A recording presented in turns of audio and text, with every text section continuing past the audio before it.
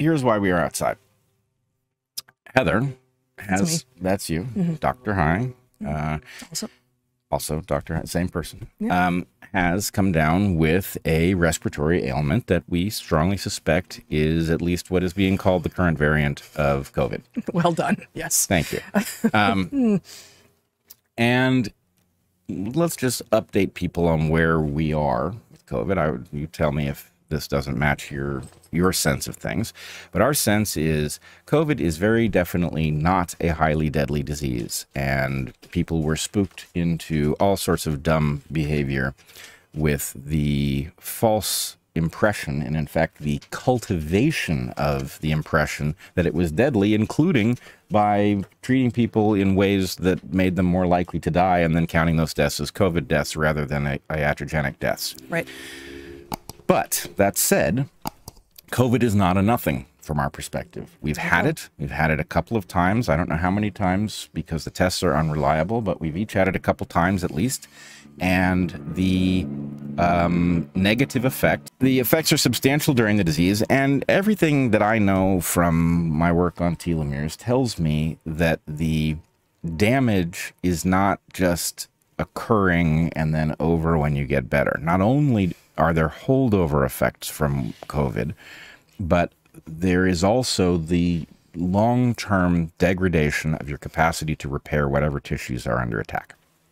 Yeah, so when you say not as deadly a disease by a lot as we were led to believe, you are also implying, but not it's not in that statement, something that you said very clearly somewhat early in our live streams, which is that just because a thing doesn't kill you doesn't mean that it doesn't bring death closer. Right. And in fact, almost every disease, even presumably something like a cold, does this so trivially that it's negligible in its impact. But the point, and you know, if you have a bunch of damaging diseases and then you die because you don't look both ways and you get hit by a bus, obviously it didn't hasten your death. Right. But on average, you die from the failure of whatever organ is essential and collapses first, or you die of a cancer. That's basically the two general ways to die naturally. Yeah. And in the case that you die from organ failure, each organ has a capacity to repair damage and do maintenance, and that capacity is finite, and anything that does damage reduces, it borrows from that account. And so, you know, if you do a lot of damage to, let's say you do a lot of damage to your kidneys early in life, and then you wise up and you stop doing damage, you know, you can compensate a bit. You can't buy back anything you lost, but what you can do is you can reduce the rate of damage to below average, and you can sort of catch up. But all of that said, and you can do that better in tissues that actually have some repair capacity, and not in, for instance, the heart, as we have talked about a lot. Right. Even though your behavior should be the same. Right. You can't recover that capacity by, well, I guess you could reduce the rate of damage of your heart by being super vigilant of new damage to your heart. But yeah, the heart doesn't repair in a classical sense. It scars over, which is still much better than having an open wound in your heart, which is a lethal vulnerability. But anyway, this is a bit of a digression. We treat COVID seriously, even though we don't fear that we're not going to get through a case of COVID. We just don't want to hasten our demise or decrepitude or anything like that by allowing extra damage. So anyway, when one or the other of us has this, and you know, we do this for other ailments too. We might not do it for a cold, but for any significant disease, we tend to isolate. And in this case,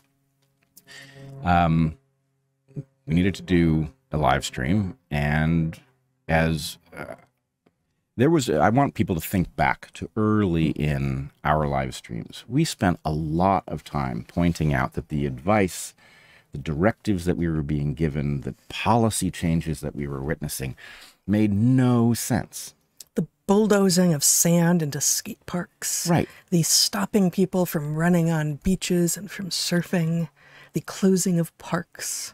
This was some of the earliest, most obviously completely wrong-headed COVID policy that was, frankly, part of what opened the door and opened many people's eyes to, well, if they're that wrong about those things, what else are they wrong about?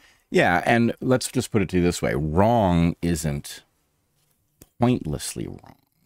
The fact is, to the extent that there was some disease that we were trying to not catch, go outside was like killer advice. Go outside, right? Yep. Oh, your life is being disrupted. You're facing psychological torment. Go meet your friends outside. Too cold and rainy? Figure out how to do it, right? So in any case, we are outside today because although you haven't had it very long, we treated you early, of course. I went on prophylactic treatment. Now, you and I were in close contact as you were beginning to come down with it. And so it's possible that I got it and I will manifest symptoms. It's also possible I got away with it. Or it's possible because I went on what we think is prophylactic treatment that my symptoms will be so mild I won't even notice it. But in any case, I thought it would be interesting in light of the fact that we are broadcasting from outside, solving a problem, which is how do we do our job while you may have a still active and contagious infection. Well, okay, this isn't perfect. The lighting's not great. It's a little hot. There are airplane noises. It's very nice to see you. It's great to sit next to you. The last time we saw each other, when we had to curtail a short trip that you had planned for us, was on our 25th wedding anniversary. Yep. 25th wedding anniversary, and it was a delightful trip, and I really wish it hadn't been cut short. This, you will all recognize, is our book, A Hunter-Gatherer's Guide to the 21st Century. And this book contains an afterword, which I am now going to read, because it's, what? It's just not how you treat books.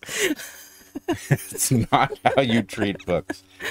Okay, well, after the live stream, we will have a short tutorial on how we treat books. No, we won't. No. Okay.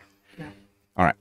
We're good. So this is the afterword to Hunter-Gatherer's Guide to the 21st Century. And I will do my attempt to read it. In January of 2020, we went to the Tipitini Biodiversity Station in the Ecuadorian Amazon to finish our first draft of this book. When we emerged from our isolation, as our phones came alive for the first time in 2 weeks, we were confronted with a barrage of news, mostly trivial, of which we had been blissfully unaware. But in that onslaught, there was one ominous report: a case of a novel coronavirus in Ecuador. The pathogen came from horseshoe bats, had jumped to people, and then spread rapidly, first in Wuhan, China, and then beyond. As the two of us tried to make sense of these first hints of a pandemic, it quickly became clear that there might be more to the story. Wuhan, we soon learned, housed a BSL-4 laboratory. It was, in fact, one of our planet's two main centers for the research on bat-borne coronaviruses. These viruses were being studied in Wuhan and in North Carolina, because of fear among scientists that such viruses could jump to people and, without very much evolutionary change, cause a dangerous pandemic. If nothing else, the fact of the pandemic having begun in one of two cities where these viruses had been under intensive study seemed a particular coincidence.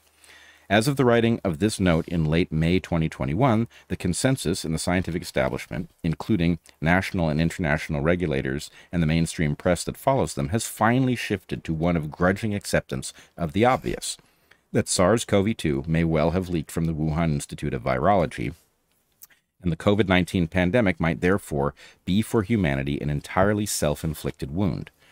The strength of this hypothesis is something we have been discussing on our podcast, DarkHorse, since April of 2020.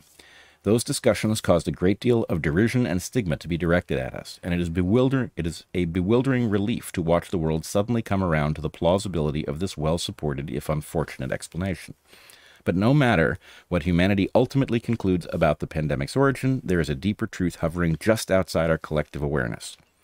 COVID-19 is a product of technology, no matter what path it took to humans.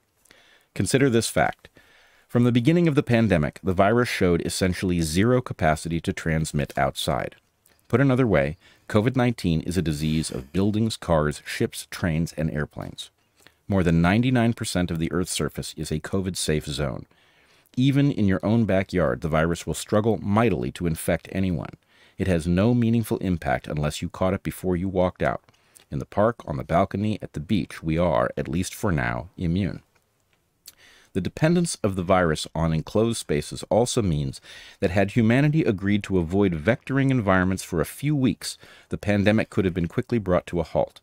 But this scenario, in which we free ourselves and lock down dangerous environments instead, is little more than an idle thought experiment. Even though, in evolutionary terms, these dangerous environments are all brand new to humans, the idea of humanity staying outside them, even for just a few weeks, is unthinkable. Many individuals could do it, but a majority would be at a total loss, even though we evolved outside, and despite the fact that most of our ancestors would have spent every hour of their lives in what we now strangely call the outdoors. We have forgotten the skills we once knew so well. That knowledge of and comfort with our natural environment has been replaced with a different skill set, one tuned to pursuing value and avoiding harm in a synthetic environment of our own device. Our cognitive software has been rewritten, and we have forgotten too much to ever again be what we were. The result, we are condemned to battle this pathogen in bespoke environments in which we and it have both grown to depend. That's the view from the ground, but the human dimension of this pandemic is even clearer from 30,000 feet, or more accurately, at 30,000 feet. For it is, excuse me, I have now reading in the shade here. For it is the way we have begun to travel that really sets us up for the pandemic disaster. SARS-CoV-2 crossed oceans in hours, and it didn't pioneer some ingenious new mode. Where once an epidemic might have been held back by barriers that limit human travel, humans now regularly transmit communicable diseases from their continents of origin to every corner of the globe. Much as people thought little about washing their hands prior to the germ theory of disease, we give no thought to the scale of misery caused by a given person transporting a new and nameless cold virus to some continent that was free of it the day before. Novel coronavirus took advantage of that nonchalance before the pathogen even had a proper name. The COVID-19 pandemic is itself a symptom of another disease entirely. The pages of this book, we call that disease hypernovelty. It is caused by a rate of technological change so rapid that transitions in our environment outstrip our capacity to adapt. You will not find the COVID-19 pandemic specifically dissected here, but you will find a full exploration of the hypernovelty crisis that left us vulnerable to this virus, a virus so weak that it could have been cured with a bit of well-coordinated fresh air. So, I thought that revisit was worthwhile. In light of the fact that we are still all dealing with the consequences of this. The people who have decided it's no big deal, that the world is over COVID, and they're just not going to think about it, they're not going to do anything special, and the people who still treat it seriously, as you and I do, and the people who still panic over it and are wearing their masks outside as they walk around. We still see these people occasionally. Yep. The answer is there's actually a loophole with this disease. The fact that it doesn't transmit outside was a loophole. And a properly run planet, a planet in which experts weren't just simply idiots who held a high position, would have told us, here is how you go about not disrupting your life. Try to figure out how to do as much as possible outside, and we can retain as much normalcy as we can arrange. But they didn't tell us that. No, they told us exactly the opposite. Yes, they told us, go inside, go home. Yeah. Go home, get the people you love sick if you're sick, and don't come back and see us until it's close to too late, at which point we'll inflict our worst harms on you. Yeah, we'll put you on a ventilator and give you remdesivir. I don't know when that started. That was a little later, but since replaced with Paxlovid. But none of the solutions, so-called, have been actually solutions, and that, of course, as we have said over and over and over again, raises questions about why. Yeah, to what degree can we imagine that they were actually intended as solutions in the first place?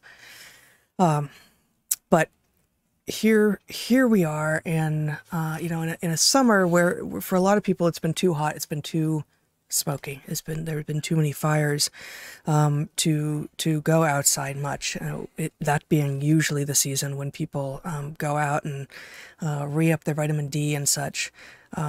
Still, you should be trying, and everyone's in a different locale, but your particular situation personal, social, emotional, should not be the one driving whether or not you should be going outside. If there are reasons that you can't be outside, because of fires, because of storms, whatever, that's something different. But really, the